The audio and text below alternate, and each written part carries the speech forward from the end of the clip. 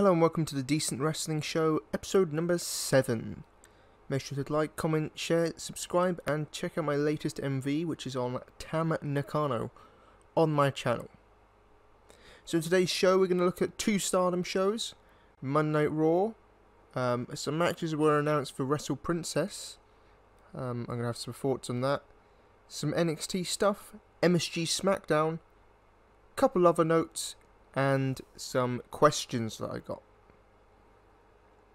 Let's kick it off. Let's go into Stardom and the show that happened on the 6th of September. There was 10 matches on this show, which happened at Korakuen Hall on the 6th of September for the 5-star Grand Prix, which is continuing. Unfortunately, Julia is out of the tournament. She had her last match on this show. She will be out to the end of the month.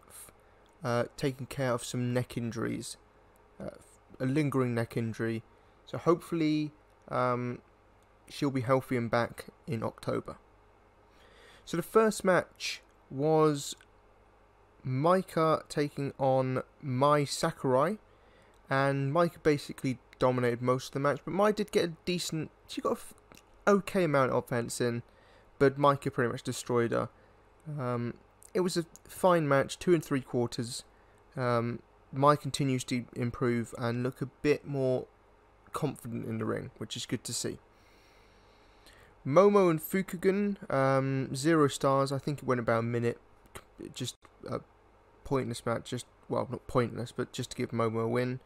Then straight on to Momo versus Saki Kashima, 2.5 stars.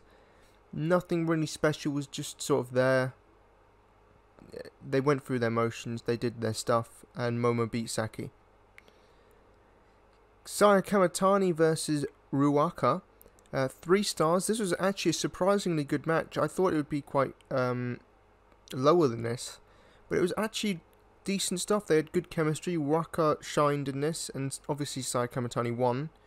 I don't think Ruaka's won a single match yet, but I kind of expected that. But yeah, good match between these two. Saya Kamitani and Ruaka both have huge potential in the future, so good for them. Then we had Himeka taking on Natsupoi. Now, at this point, this was match of the night. These two had good chemistry with each other, played off each other well. 3.5 stars. Very fun stuff between these two. Himeka did win, but it was a great power versus speed match. But at one point, Poi did do a German suplex on Himeka, which was super impressive. But Poi really shined in this, and she shined in her next match that I'm going to talk about in the next show as well. So Poi's been really shining recently, which is great to see. She's having some great matches. Natsupoi is excellent. Poi, unfortunately for Poi, she lost, but Himeka gave her a piggyback on the way back. Then we had the debut of Waka Tsukiyama. She took on Unagi Sayaka for the Future of Stardom Championship. Unagi did win the match. Waka did lose in a debut match.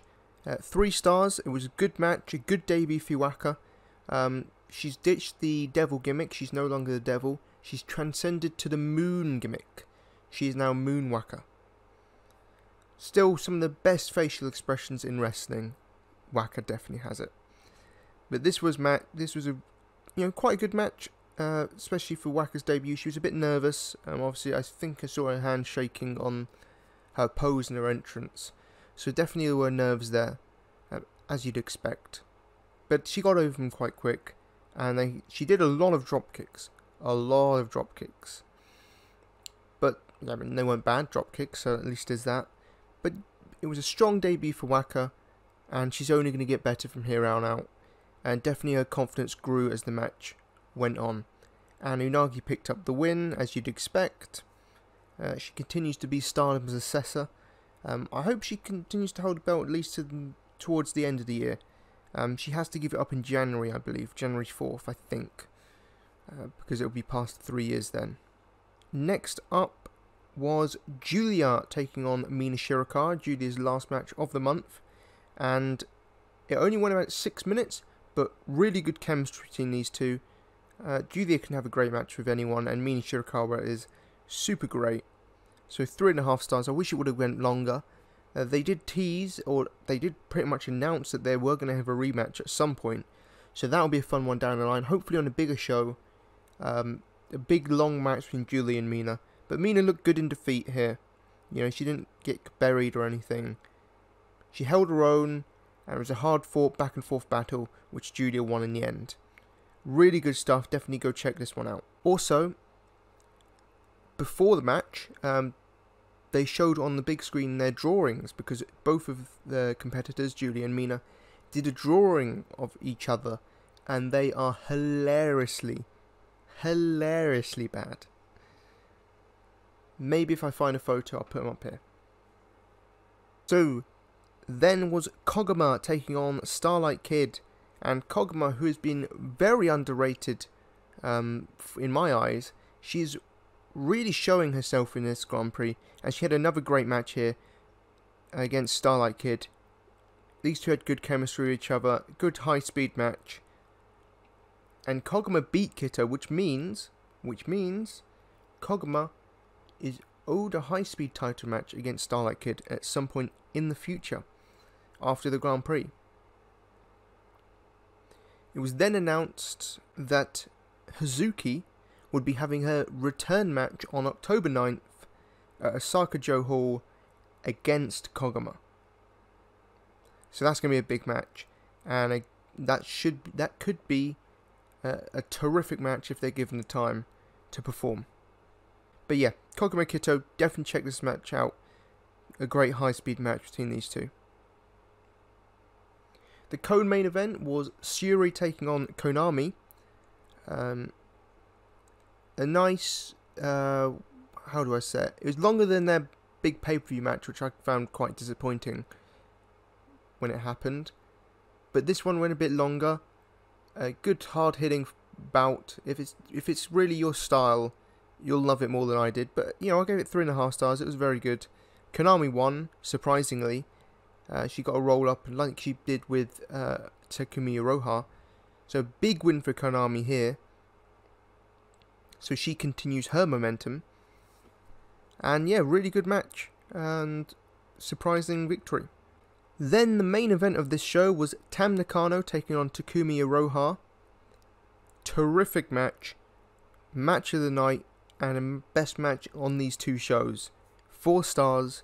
If you have to check out one match, only one match, definitely check out this one. Tam is absolutely terrific in the ring, and this is the best Takumi Iroha match in the Grand Prix so far. A terrific match with great chemistry and great intensity, and Tam Nakano gave a great babyface performance here. She's a great storyteller, and she's great at bringing emotion to a match and making it feel like something big. So she's a great big match player, is Tam. And she delivered here yet again with Takumi. And I believe this is their first match ever. Which, if it is, that's terrific how they had just had the natural chemistry to have such a great match. Then we go on to the 11th of September. The 5-star show on the 11th of September for Stardom.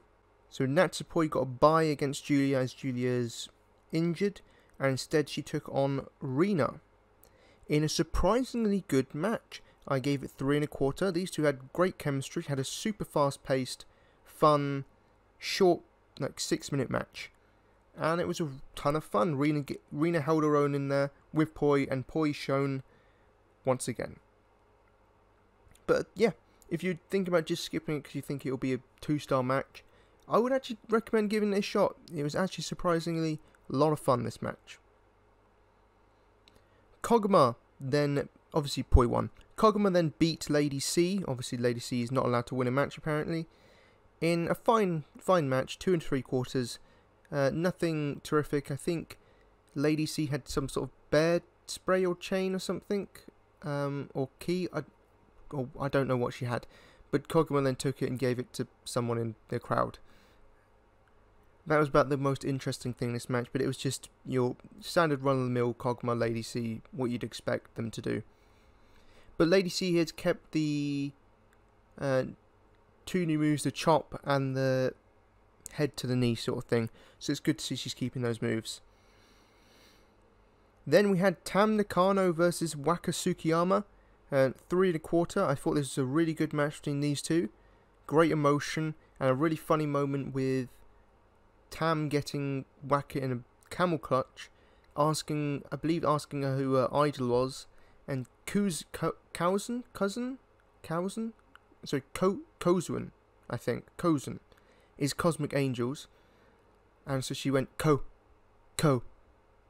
Konami, which did not please Tam that Konami was her idol rather than Tam. So Waka got beaten up a lot for that. But Waka did get some offense in, and she looked good in defeat. And again, growing in confidence, and that's what her and Maya are doing. Growing in confidence as they go along. And of course, Waka had her great facial expressions in this one as well, which she's going to bring to every match and make every match entertaining through that, while the wrestling skills progress and come in time. Then we had Mai Sakurai taking on Syuri, and it was not as one-sided as you'd think. Syuri did win and did have most of the offense, but Mai got a decent amount in. She didn't look like a complete, loser. She got some offense in and looked good in defeat to Syuri in a 3-star match. Decent stuff. You knew who was going to win though. But again, growth. We then had the Cringe Fest as Fukugen took on Mayu Iwatani. Yeah, this just didn't do it for me. Fukugen won because for some reason she needs to have more points. The fact that she has 4 points is ridiculous. But she won by DQ because the ref, she hit a chair into the ropes, and then the chair hit her, and then the ref got up and who was knocked down, got up and thought Mayu would hit her with it. So the finish is okay, but the match was cringy. Again, I don't like the Fukugen character. But then we had a good match. Utami took on Azumi, 3.5 stars. The only disappointment was it only went 9 minutes. I think you could have added another 3 or 4 minutes into it, and it would have been a terrific match. Great chemistry between these two. Azumi hit a nice springboard maneuver at one point in the match, and that's the thing about Azumi. Azumi is a terrific performer in the ring. I just think she needs to show a little bit more personality, a bit more of her personality to really make that step up to be like a top star. But she's only 18, 19 years old, so she's still got time to show that. So hopefully her personality and her outgoingness on the screen will grow in time, and she'll become a more well-rounded performer because she's already got pretty much the wrestling down pat. Basically the opposite of Waka. Waka has all the personality and is building the wrestling skills, and Azumi's doing the opposite. We then had a great match between Takumi Iroha and Saya Kamitani, which ended in a draw after a double countout, 3 3/4. Terrific match. Saya Kamitani, what a young natural talent she is. She also hit a nice springboard to the outside this time. Her springboard crossbody that she does. But again, natural chemistry, which is becoming a theme with Takumi Iroha. Saya Kamitani hit a reverse Rana as well in this, which looked cool. But a very, very fun match. And again, it went about 13 minutes, so I think if they got a couple more minutes and had a bigger match with an actual finish, they could have an absolute classic. Then we main evented with Momo and Himeka. Himeka beat Momo in a good match, I guess. It didn't really capture my attention that much. I give it 3 1/4. Himeka won. But again, solid match. Good stuff. Now let's move on to Monday Night Raw review. Let's get the downs out of the way first. Eva Marie and Doudrop. Don't really care. Doudrop won, which is good. But, don't really care about this one, to be honest. And Tamina versus Nikki Ash. Wasn't a bad match, but it wasn't a great fun match to watch either. It was a bit sloppy at times and just not particularly interesting. The okay stuff was the opening segment with RK Bro Lashley MVP, and Big E, who announced that he was cashing in before the show, which I think they've done that multiple times before, but they've just like never cashed in, and they just never bring it up again. But Big E was there for the opening segment, taunting both of them, as Lashley and Orton got ready for their title match later the night. It was meant to be Extreme Rules, but instead it was moved to Raw. But fine opening segment, was nothing really hugely notable, but it was fine to watch.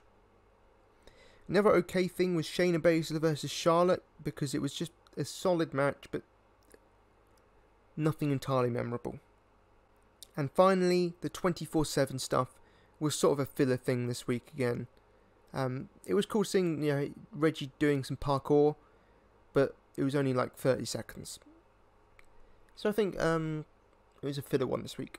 The ups though, there was quite a lot of ups actually, because I thought this was a great episode of Raw. I did give it an 8 out of 10. Alexa Bliss and Charlotte stuff. So Alexa Bliss came out and had the most interesting women's segment in a while on Raw, and gave Charlotte her own doll called Charlie, which Charlotte was none too pleased about. But Alexa Bliss felt like a big deal here, as Charlotte kind of dismissed her and then dismissed the doll, and then Alexa Bliss attacked Charlotte and got the better of her. There was an 8-man tag with New Day and Mansoor and Ali taking on Mason T-Bar and AJ Styles and Omos. A really fun match, a surprisingly fun match. I thought it was just going to be a skippable match, but it was like a super fun, short, great 8-man tag. Really entertaining match. And Omos was perfect in it, because he was booked how he needs to be booked, and he's not doing a whole lot, but he's doing like big power moves to a lot of people, and it's that's fun to see people get thrown around like rag dolls, and that's what Omos can do. But he looked really good here, and of course Omos won the match. And Ali's selling as well, top notch. But a lot of fun. Then we had Natalya versus Rhea Ripley in I think a 3.5 star match. Give Natalya 10 minutes in a singles match. Tamina's weighing her down. Natalya on her own is a terrific performer, and her and Rhea had a really good match. I was looking forward to it going in, even though I've not been hugely invested in the storyline, or the lack thereof. But Rhea and Natalya, terrific performers, and had a very good match. I can't give it anything amazing because there's no really huge story to it, but it was a very good, solid technical match between these two. Damian Priest and Jeff Hardy had a solid match in the US Open Challenge.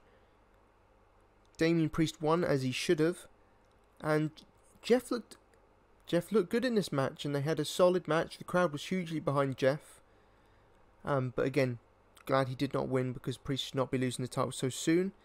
And then Sheamus was on commentary, continuing the build to Priest and Sheamus at Extreme Rules.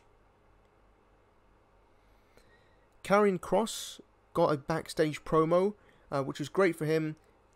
Hopefully gets more of the casual viewers who aren't really familiar with him in NXT a bit more of a vibe on what he's about, and the destruction that he's going to bring to Monday Night Raw. And a solid promo, and hopefully gets him some fans and some heat, and continues his progress on Monday Night Raw, because I absolutely love Karrion Kross. And finally, the big stuff, the main event for the WWE Championship, as Bobby Lashley defended his title against Randy Orton successfully. Really good match between these two. Crowd was super hot for it, and that's what made the match great, because in actuality the match was like a 3-star match, but the crowd was super red hot for Randy. And then when Lashley won, you could hear the deflation. Everyone was sad, and then Lashley beat up Riddle after the match and put Orton through a table, or maybe it was Riddle through a table. He put one of them through a table and then sort of tweaked his knee, was the thing. That is, he tweaked his knee after doing that. And then Big E's music hit. Big E comes running down, cashes in Money in the Bank, and everything after this point was absolute perfection. Big E went for the, hit the leg down. You think he's going to win. Big ending. Gets out. Spear from Lashley. And you could hear the crowd like, oh no. 1, 2. Kick out from Big E. Then he tries to get the Hurt Lock. Doesn't work. The Dominator doesn't work. Then Big E with a big ending. 1, 2, 3. Your new WWE Champion. Big E. What a huge moment. So 2019, Kofi Kingston WWE Champion. 2021, Big E WWE Champion. Which can only mean one thing. 2023, Xavier Woods WWE Champion. You heard it here first. But a huge moment for Big E. Can't think of a better guy to get it. Terrific moment. Everyone loved it. And hopefully here's to a long and successful reign as WWE Champion for Big E. But yeah, a solid episode of Raw, a great episode of Raw. Really enjoyed my time with this episode. Couple of NXT notes from NXT UK and Mainline NXT, NXT 2.0 as it's been called now. Next week, tomorrow, we got Pretty Deadly versus Gallus for the NXT UK Tag Team Championships, and they better not take the titles off Pretty Deadly. I swear down. Pretty Deadly need to hold those titles forever. Yes, boy. And the only other note on NXT UK I had this week, because it wasn't a great episode because half the show was Ilya versus Walter commentary, which we've already seen the match. So, yeah, it's a great match, but I don't really want to see it again. I want new content. So it was a filler episode. But Sam Gradwell is hilarious. That's the only note I had. Huh? Get on that, you yogurt! The NXT 2.0, I saw the set. I haven't watched the show. I'm going to watch it tonight. But the set looks amazing. I absolutely love it.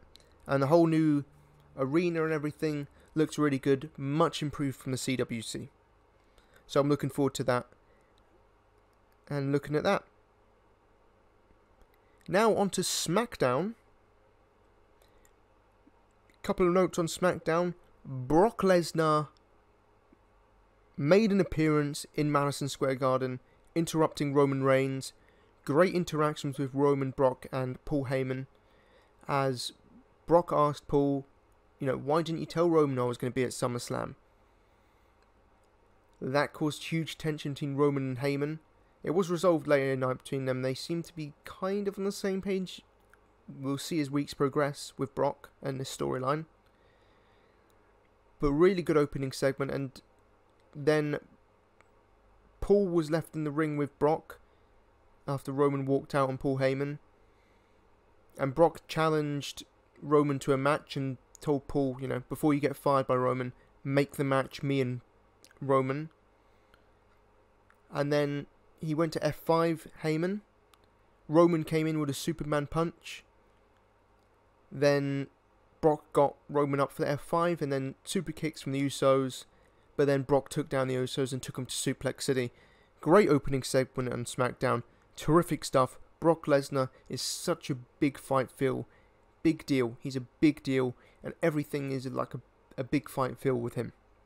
And later in the night we had Street Profits taking the Usos in a 3.5 star. Really fun tag match. The Profits won via disqualification after Roman Reigns interfered, as the Usos looked like they were going to lose. And then we saw the return of Demon Balor. Huge return. He looked awesome. It was an epic moment. And it means we're getting Roman versus the Demon at Extreme Rules confirmed. Final note on MSG SmackDown is we had a terrific match between Edge and Seth Rollins. Edge is one of the best storytellers and facial expression artists in the world.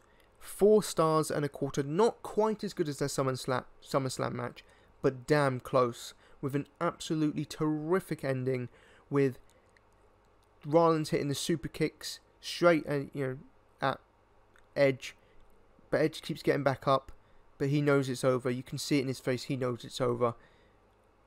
And Rollins hit the stomp. 1, 2, 3. Edge stretched it out.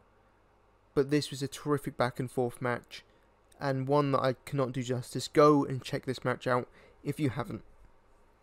And we have some Wrestle Princess 2 news finally. There's been more matches added to the card. 2 matches specifically. Hikari No will defend her International Princess title against Yuki Aino. And New Bishiki Gun will take on Majirabi for the tag titles. And my hype for Wrestle Princess went from 10 to 1. If I'm being completely honest, I'm not interested in either of those matches, and I'll probably be skipping them, because to me, Neo Bishiki Gun versus Majirabi is going to be a cringe fest, and then, but at least Majirabi have personalities, and then Yuki Aino, to me, just doesn't, her personality doesn't show on screen. And I'm really not invested in any of her matches, and her facing Hikari does not feel like a big match at all. And so those 2 matches, very underwhelming for me. I would have preferred Miyu and Ito just go 2 hours, to be honest. But it's very much shaping up to be a one-match show with Miyu and Ito. And I can already tell you, it's not going to be half as good as the first Wrestle Princess. So that's kind of killed my hype for it. But hopefully the Stardom show, which I believe is the same day, will pick up and be the main attraction and be huge and great. And pick up the enjoyment of the day. Because Wrestle Princess is not looking like it will be a great show. For me, at least. Couple of other notes is that the draft is returning on October 1st and October 4th. Thank goodness. Straight after Extreme Rules. Fair amount of time to do it. Definitely needs to be done. Things need to be shook up on the main roster and switched around. Give us fresh, new, exciting matches for the next year. Another match I watched was Yuna Manase taking on Saki Akai in a 3 3/4 match. Great match between these two. Yuna Manase is so cool. Her entrance is amazing. She's got so much charisma and brings so much emotion to a match. And she's terrific at playing, like, she's a valiant babyface. And like a sort of underdog fighting, even though she's like big and powerful. She's still like is an underdog. And she was a valiant babyface and underdog against the taller Saki Akai. But these two had a great match. Unfortunately, Yuna-san lost. But as she said, it's not the winning doesn't matter. It's the fact that you want to win is what matters. She's always putting inspirational tweets on Twitter. Is Yuna-san, and she's such an inspiration to many. And hopefully they have a rematch down the line, and hopefully the result will be different. But Yuna-san is an absolute gem of a person. Can't say enough good things about the Purple Heart.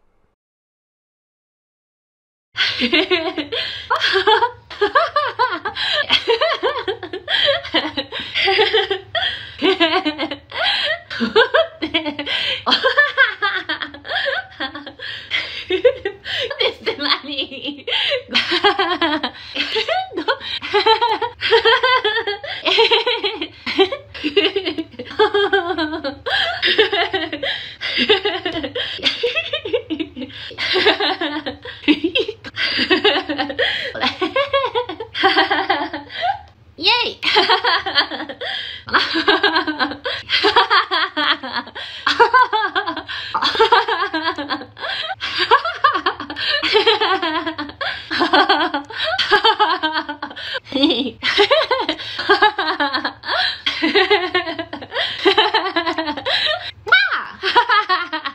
Now on to some questions from Kiwi, the GOAT. Who should beat Roman for the title? Well, it should be Demon Balor. I mean, it's got to be Demon Balor.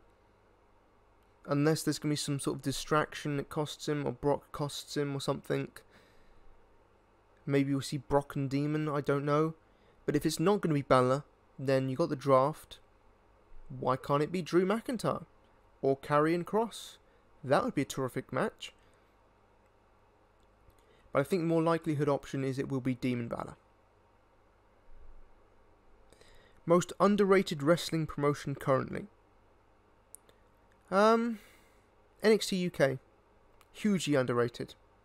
I know this week was a filler show, but most weeks, most of my favourite matches this year have come from NXT UK.